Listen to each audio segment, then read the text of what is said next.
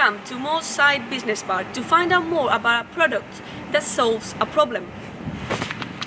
I'm going to speak to David Crawford, Managing Director of the Big Beanbag Company, to find out more.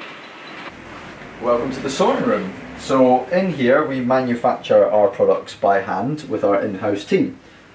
We start off with our rolls of fabric, which are supplied by UK companies. We work with mills in the north of England to get our fabric in place. So the products you get cut out here with our patterns, which have been created by our manufacturing team, and then they move over here into the sewing department, if you like, where we have an industrial sewing machine and an overlocker as well. All of the thread that we use is manufactured from recycled plastic bottles, so all of the products are made by hand in this room here, which is great because it allows us to be right on top of quality control and ensure that every product that leaves here is as best as it can possibly be. These little pellets are what fill the bean bags, which looks just like polystyrene, but it's biofoam, which is compostable. But David, how do we get them into the bean bags? We use our filling hopper here, which gets filled up from the top with biofoam, it can be open and closed, and then we use this chute here